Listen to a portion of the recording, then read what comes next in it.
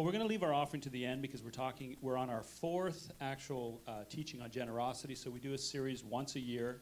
We don't talk about money. We don't preach about money a lot here, but we do want to do a series once a year. This is our fourth session. We're teaching on tithing today. And I got Tom Wilson. You want to come up, Tom? Some of you, I don't know if you all know Tom Wilson, but he's been coming to the church for about a year now. And he works crazy, crazy shifts, but he's here. And when he's here, we love to have him, brother. God bless you. And we're excited to hear the word of the Lord. Why don't we give Tom a hand? Thank you very much. Well, it's good to be here with my brothers and sisters in the Lord this morning. God bless you all, and I am going to be speaking about tithing this morning, but I bring good tidings of great joy. This is the last session on tithing, I believe. Please hold your hallelujahs to the end. I know you're excited to hear about tithing once more. I'm sure there'll even be a little bit of overlap because we didn't coordinate this too much, but I hope it works out. We'll just trust the Holy Spirit for that. I appreciate what Allison shared this morning, and actually what the scripture says about that. When Jesus was in his hometown and he could only heal a few sick, the scripture actually tells us that he was amazed at their lack of faith. Let me tell you something. You don't want to amaze God with your lack of faith. You don't want God to look at you and say, I'm amazed at the lack of faith you have. That's never a good thing. It's a pretty amazing scripture, really. So this morning I do want to talk about tithing. Tithing is something that's very near and dear to my heart. It has been since I was a small boy. My testimony is a lot like Timothy. I came to know the Lord through my grandmother and my mother because my father's not saved and hates church very much and hates this Christian walk that we live. But for me, I mean, I've spent my money on a lot of things in life. I don't know about you guys, but I've had a lot of regrets on a lot of the things I've spent, a lot of buyer's remorse. But I've never regretted tithing or the offerings I've given. When I pay that, it's the most exciting thing I do with my money.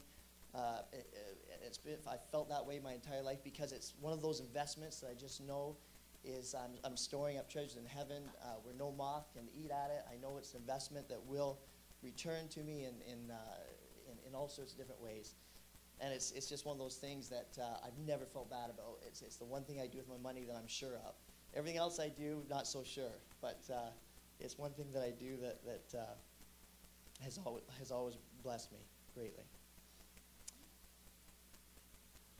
So in 1998, I apologize, it's a bit of an old study now, but a study was done which showed that Christians around the world give an average of 1.8% of their income. Yet in the Bible, instruction regarding tithing is given approximately 40 times in the Old and New Testament. Did you get the PowerPoint email I sent you? It's on there? Oh, perfect, okay. Yeah, that's probably the first one. Okay, great. I was hoping you got that. So 40 times in the New and Old Testament, approximately, tithing is talked about. And that's not even to mention all the times that the law of first things and the law of reaping and sowing are talked about. That's over and above that. Jesus himself in Matthew 23:23 and Luke 11:42, I believe it is, said that when he was referring to, he was criticizing the Pharisees, and he was referring to practicing justice, mercy, and faithfulness, and he said you should have practiced those things and not neglected to tithe. So Jesus himself specifically endorses tithing in the New Testament. And yet, it begs the question, why is there so much debate among us and resistance towards tithing amongst us? So let's ask some questions this morning about tithing. What is tithing all about anyway? Where did it come from? Why would God ask us for a portion of our money when it is so critical to our well-being and to ourselves and to our families? The first thing we have to understand about tithing is it's not about money at all. And if you're here this morning for the first time and you don't know Jesus Christ as your Lord and Savior, I want to make it very clear. If you don't remember anything else, I want you to know that God's not after your money, but he is after you. And he has a purpose in tithing towards that goal, towards the goal of having you. Oh, thank you. Appreciate that. So yeah, so God is not after your money. And I'm certainly not, because I don't even work here. So I don't know if you do tithe or if you don't, or if you will tithe after this. I'll have no idea. But I do care about you. And you might say, well, we've never even met. Why would I care about you? I care about you because I care very much about the Lord, and I know how much he cares about every single one of you, each one of you here this morning, how desperately he wants you. and the lengths he's went to accomplish a relationship with you, an open heaven, where you can have open relationship with him, with no blocks in between. And tithing is a very important part of that, and we're going to look at that this morning.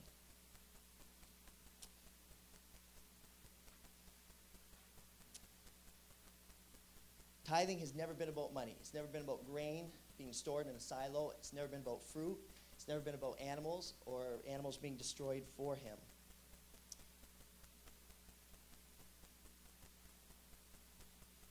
What tithing is all about, and what these things, the law of first things, is all about, we'll look at that in a moment.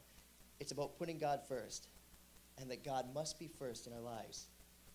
The law of first things is referred to over and over in both the Old and New Testament, and a few examples of it are seen in the Ten Commandments, in the sacrifice of the firstborn animals to the Lord, and in Matthew 6:33, which says, "Seek ye first the kingdom of God, and all these things will be added unto you." So what the Old Testament does in a lot of cases, and certainly in the law of first things, is it establishes these things with animals and fruits and grains and things that don't really make sense at the time.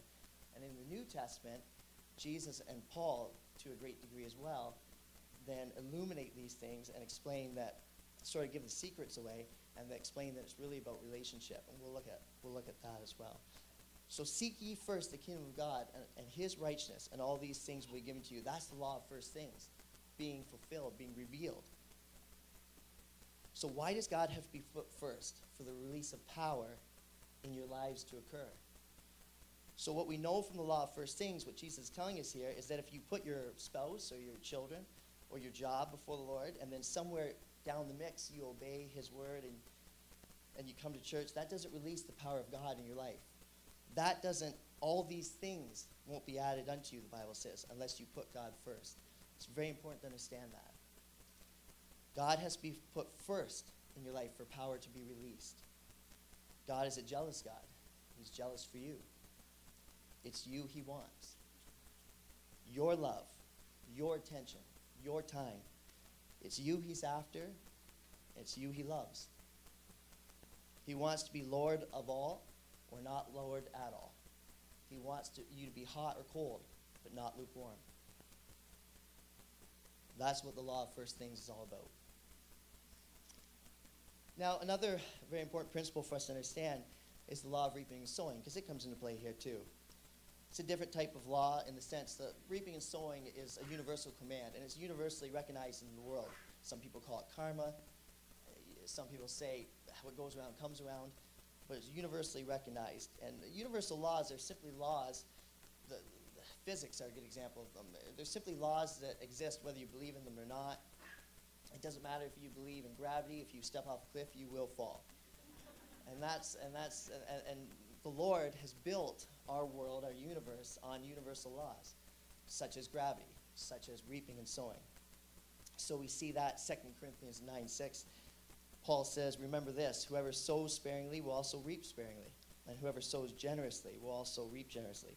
We see it again, a great one in Hosea 8:7. They sow the wind, and they reap the whirlwind. So we see here that it doesn't matter what you believe, whether you're a Christian or not. If you sow evil, you'll reap evil. If you sow good, you'll reap good. You make a good investment, you have good returns. It's just that's just the natural order of things. So God desires to know that you love him. He wants to know that he is first in your life. That's what tithing is really all about. So let's look at the law of first things a little more closely. So you can put that slide up for me. Let's look at Exodus 34, 19, 20, and 26. All right. Let's read together. "The first offspring of every womb belongs to me, including all the firstborn males of your livestock, whether from herd or flock. Redeem the firstborn donkey with a lamb, but if you do not redeem it, break its neck. Redeem all your firstborn sons. No one is to appear before me empty-handed. Bring the best of the firstfruits of your soil to the house of the Lord your God." Okay. Let's break that down. So this is God speaking to Moses on Mount Sinai, and he gives him some instructions about how he wants his relationship with the Israelites to work. Okay. So what belongs to God? Let's break that down real quick. What belongs to God? Every firstborn son does. Every firstborn male animal, whether clean or unclean. All the first fruits of the land. What are the clean and unclean animals? The clean animals were oxen, goat, sheep, pigeons, and turtle doves. An example of an unclean animal was a donkey. Later, God gives the Israelites further instructions about these things that belong to him. Can you put the next slide up for me, guys? You're doing a heck of a job back there, by the way. I appreciate you. Okay. This is Leviticus 27, guys, 26, 28, 30. No one, however, may dedicate the firstborn of an animal. Since the firstborn already belongs to the Lord, whether an ox or a sheep, it is the Lord's. If it is one of the unclean animals, it may be bought back at its set value, adding a fifth of the value to it. And if it is not redeemed, it is to be sold at its set value. But nothing that a person owns and devotes to the Lord, whether a human being or an animal or family land, may be sold or redeemed. Everything so devoted is most holy to the Lord. I want you to remember that where it says here, holy to the Lord. Whenever you see in the scriptures where God says, this is holy to me or most holy to me, or if he says this is holy to me anyway, sacred, sorry. Wherever you see where it says, where the Lord says this is sacred to me or this is holy to me, that's him telling us to pay extra close attention to this thing. And we're going to look at an example that I'm going to end with today where God said, this thing, this silver and gold is sacred to me, and someone doesn't listen to the Lord. And we're going to look at the example of that the Lord gives us. But whenever you see that, holy to the Lord or sacred to the Lord, that's him trying to get our attention.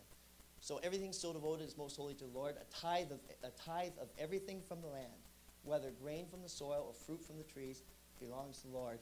It is holy to the Lord. I want you to remember that. So the sum of all this is that every firstborn clean animal was considered by God to be a devoted offering, which meant that it could only be used for one type of sacrifice, and that was to be burned up and totally destroyed. If you had a firstborn clean animal, it had to die. It was devoted to die. There was no way around this command. You could not use a firstborn clean animal for a different type of offering, such as a sin offering, because it did not belong to you to use. It belonged to the Lord. Also, you could not redeem a firstborn clean animal for another firstborn clean animal. They both had to die. Now, in regards to the unclean animals, every firstborn unclean animal also belonged to the Lord, but they were not acceptable sacrifice to the Lord because they were unclean. So they had to be made acceptable. Oh, it helps. Now, there are three ways to do this to make an unclean animal acceptable sacrifice. One way was to buy the unclean animal back by paying a fifth more than it was actually worth. And by doing that, you could spare the unclean animal's life.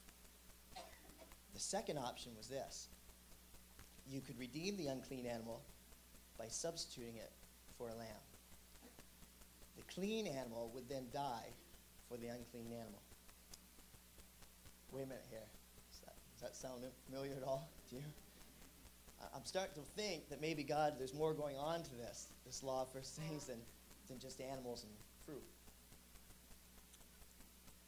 So I want to tell you guys something. Proverbs 25:2 says this.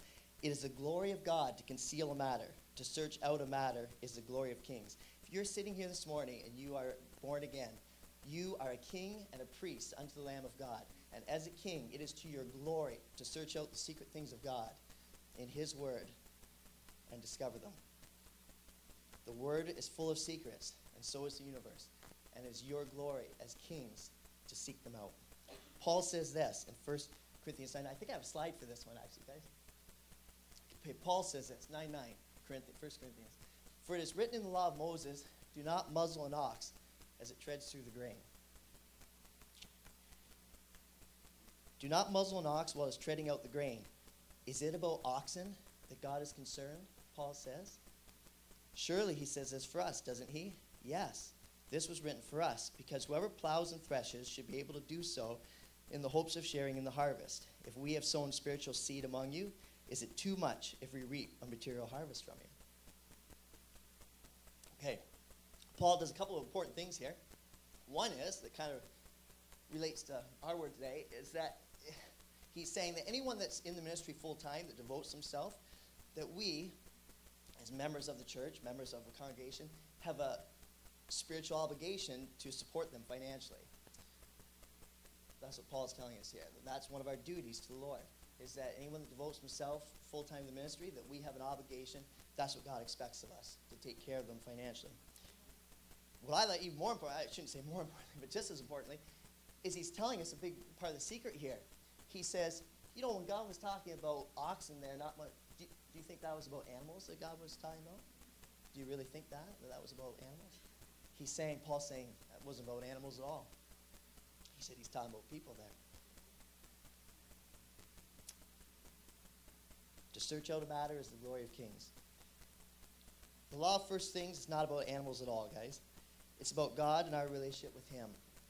Of course, Jesus was the clean animal that died for me, the unclean animal. He spared my life to redeem me.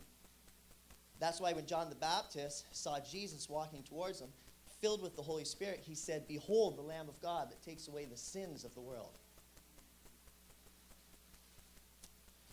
God in the flesh laid down his life for you and I, but he didn't have to. And this is important, because the third option of what the Israelites could do with the firstborn unclean animal was that if they did not wish to redeem it, or if they felt the cost to them was too great to redeem it, then they had to break its neck, because according to the law, it had to either be killed or redeemed. What that means is that God would have been well within his rights to say that the cost to me is too great to redeem these people. I'll just break their necks and be done with it. He could have thrown us away from him forever, along with Satan and all the fallen angels, who also disobeyed. But instead, he said, the cost to me is great, but I choose to pay it. Do you know how greatly God loves you this morning? Do you realize how valuable you are to your Father? Do you recognize how important your relationship to God is to him? What a cost he paid to make that relationship possible. But we must ask ourselves again, what does this have to do with tithing? So none of this has to do with animals at all. In fact, God doesn't like lambs more than he likes donkeys. It's just that donkeys represent stiff-neckedness, rebellion, traditionally. And what he's telling us things there. He's telling us that if we're stiff-necked, we're unclean, the unclean animals, like a donkey, we have to break that in ourselves. We have to break that stiff-neckedness, that rebellion, and submit ourselves to him for any of this to work. And he's doing many other things there, but that's all we'll talk about this morning. Okay, so God gave Moses these various laws containing checks and balances so that God's people would have ways to prove to him that he is first in their lives. And yes, God tests us. We're going to look, that's going to become abundantly clear in a moment. The scriptures are very clear on that. But all these tests, trials, and tribulations of this life, I'm convinced that this entire life is a test. And some of us get a very short time, some of us get a longer time. Those that have a shorter time, not as much as expected, but the scriptures say that to whom much is given, much is expected. And for those of us that are here longer, much more is expected. And we're tested greater on many levels, for many different things. And we have to pass these tests. So God said there are certain things that belong to me. And he has his reasons for that. God says here that if you hold them back from me, or back in Leviticus, if you hold them back from me or try to offer them in some other way than the way I've set out for you, then you're disobeying me, robbing me of what's mine. That's why it's wrong to use part of your tithe for some other type of offering. The tithe doesn't belong to us. It belongs to the Lord. It's most holy to him. Remember Leviticus 27:30. A tithe of everything from the land belongs to the Lord. It's holy to him. So you can't pay a tithe. You can only return it to the Lord because it belongs to him. And if it does not belong to us, then to keep it or to offer it in some other way is robbing the Lord of what is his. See, an offering by its very definition is giving the Lord something that is yours to give, that belongs to you. That comes after the tithe, because that's not yours to give. That's yours to be returned.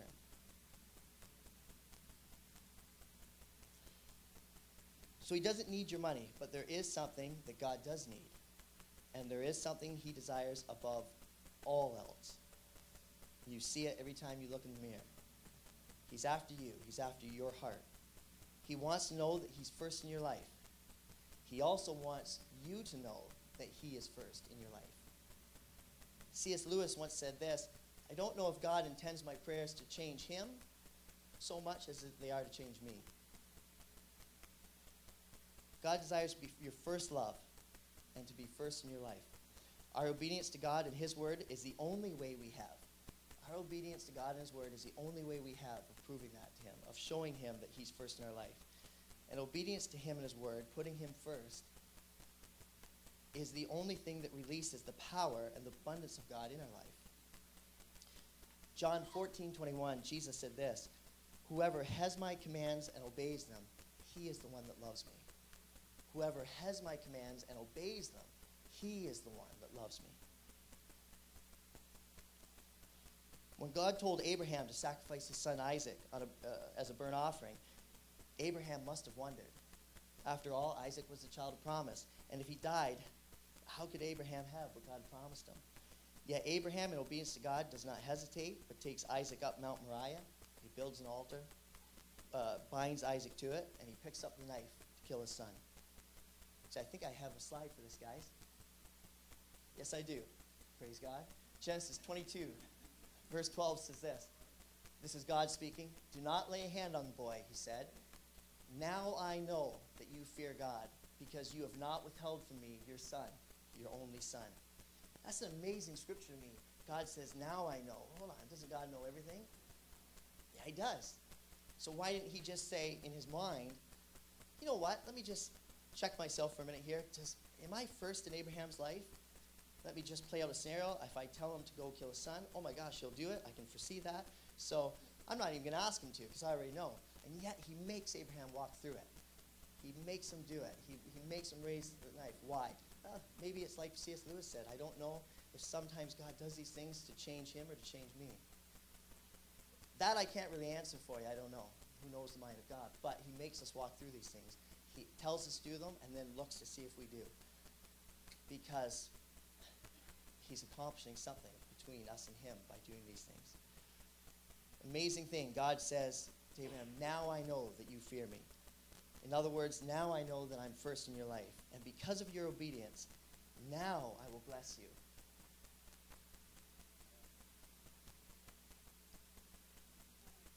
Sometimes we think to ourselves, I could never have passed that test.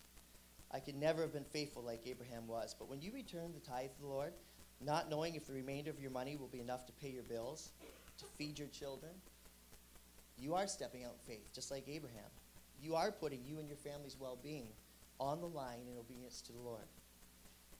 And only after obedience does the blessing come. I've had many people, some of them very close to me, say to me over the years that they can't afford to tithe. And I understand. I know what God is asking you to put on the line, your well-being, your family's well-being. But guys, and I've seen a lot of people go through this, and I can speak from my own experience. You can't afford not to tithe. That's the honest truth. You know, one of my favorite scriptures is Proverb. It says this, that a friend's wounds can be trusted, but an enemy multiplies kisses. And what that scripture is telling us, God's telling us there, is he's saying that a friend, if you really love someone or someone really loves you, they'll tell you the truth even if it hurts. But an enemy will just tell you what you want to hear, lead you down the garden path to destruction. You can't afford not to tithe. I want us to ask ourselves this morning, what is your reality? What do you believe? Is your reality that at the end of the month that you have $5.02 left and you're in real trouble? Or is your reality that at the end of the month you've got $5.02 left, but that's okay because your God is the same God that took 5 loaves of bread and 2 fish and with it fed 5,000 men plus their wives plus their children until they all ate and couldn't eat anymore? Is that the God that you serve? Or is that just a story from a long time ago? He doesn't do things like that anymore. Only you can answer that. What do you believe? 1 Thessalonians 2:4 says this, we speak as those approved by God to be entrusted with the gospel. We are not trying to please people, but God who tests our hearts. We are not trying to please people, but God who tests our hearts. No tithing word would be complete without Malachi. I apologize up front. I think I have a slide for that, guys. I think I have a slide for that. One more. There it is. 3, 6, 10. Okay. That doesn't have everything I want. Is that all I put down for you guys? Is it on the next one? Oh, okay. Yes, it is. Okay. Malachi 3, 6, 10 says this. I, the Lord, do not change. So you, the descendants of Jacob, are not destroyed. Ever since the time of your ancestors, you have turned away from my decrees and have not kept them. Return to me, and I will return to you, says the Lord Almighty. But you ask, how are we to return? God says, will a mere mortal rob God? Yet you rob me. But you ask, how are we robbing you? In tithes and offerings. You are under a curse, your whole nation, because you are robbing me. Bring the whole tithe into the storehouse, that there may be food in my house. Test me in this, says the Lord Almighty, and see if I will not throw open the floodgates of heaven and pour out so much blessing that there will not be room enough to store it. Return to me, and I will return to you, says the Lord Almighty. Another side note to this, really neat scripture, because, of course, the scripture is very clear. Thou shalt not test the Lord your God. Jesus quotes that, actually, when Satan is tempting him, when he leads him into the desert. And yet God says here, in this one exception, you can test me in this. He said, test me in this and see what I do. He also makes it very clear, if there's any doubt here, that when we don't return the tithe to him, that we are robbing him, which, of course, he told us also in Leviticus. So tithing's never been about money. It's not about grain, storing up grain in a silo. Again, remember Paul, is it about oxen that God's talking about here? It's not about grain in a silo. It's not about money. It's not about any of that at all. The Lord says, return to me, and I will return to you. God is desperate to be first in your life above all. But can we tithe in the wrong way and not be blessed? With, how did God say it in Malachi, with so much blessing that there will not be room enough to store it? Absolutely we can, and that's fundamental to understand. Because he's not after our money. It's not about just giving 10%. That's not what it's about. And so if all you're doing is giving him 1/10 of your income, he can't honor that because he's a good father, and that's not what he's after. See, God as a good father, it's just like you as a father. If you're a good father, if your child does something wrong, when you've told him to do one thing, he does another, you won't reward him for that, because then you'll reinforce that what he did was, what disobeying was right. So until he gets it, what you're really trying to teach him, he's not going to honor that. He's not going to reward that, because then you'll just keep doing it. Okay, so I'm going to show you what I mean by that. So how we can tithe wrong. So for that, I'm going to ask for a volunteer in a minute, brave soul.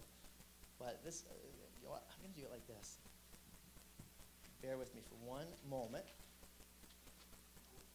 This is going to be a little tricky for you to see here. So I will try to describe it.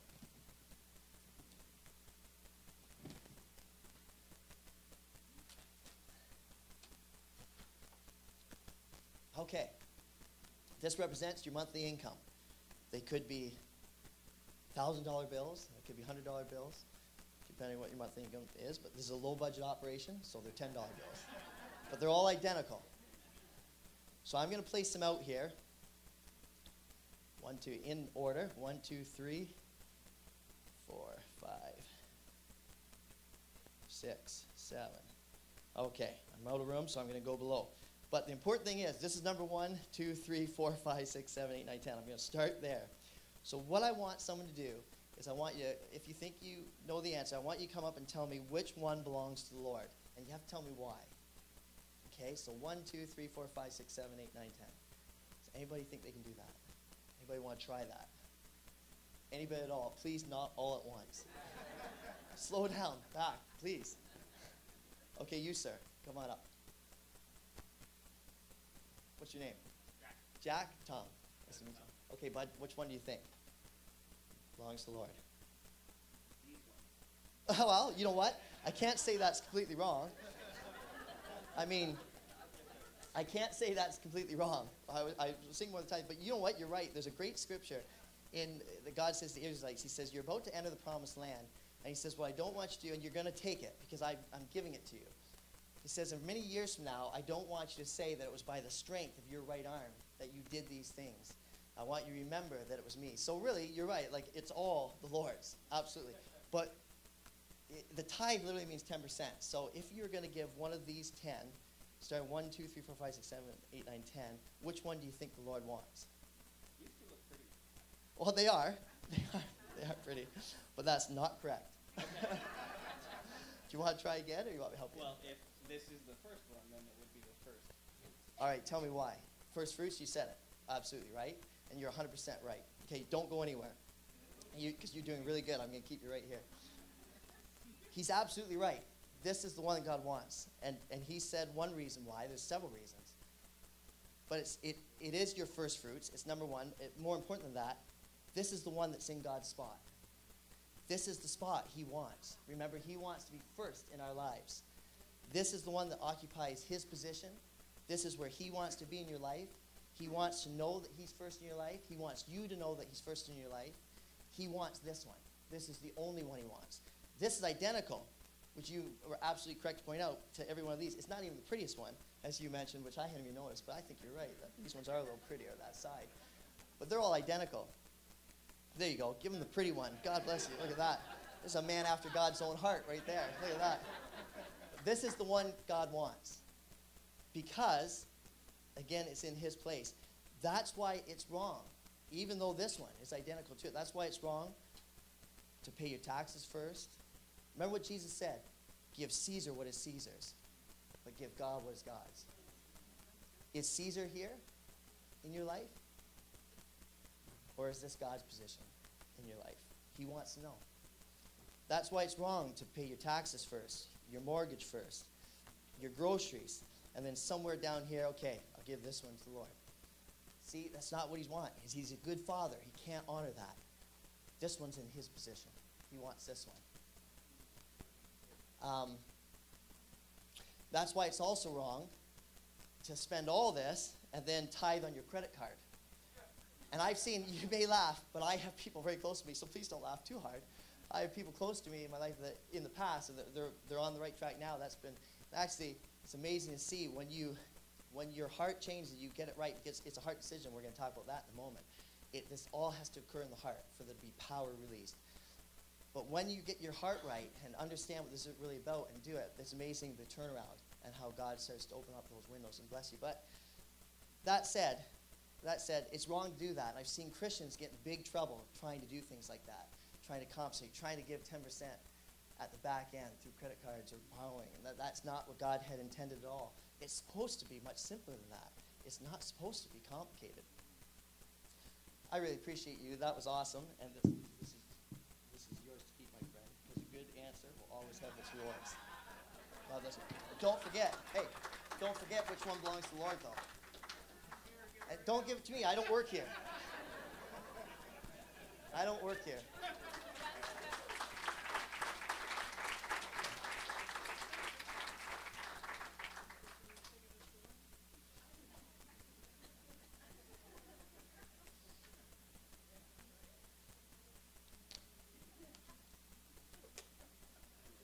Okay.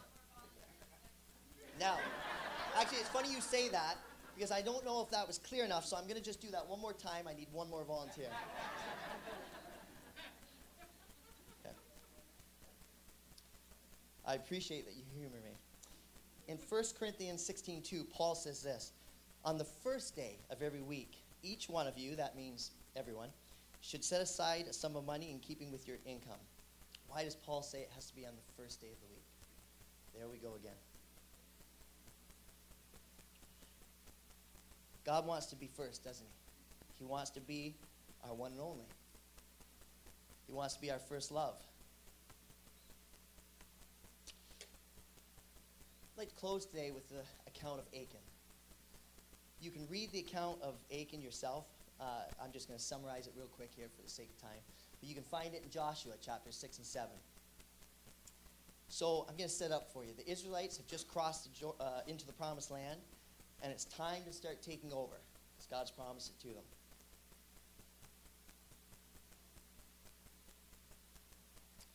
Jericho is the first city that the Israelites are going to take over.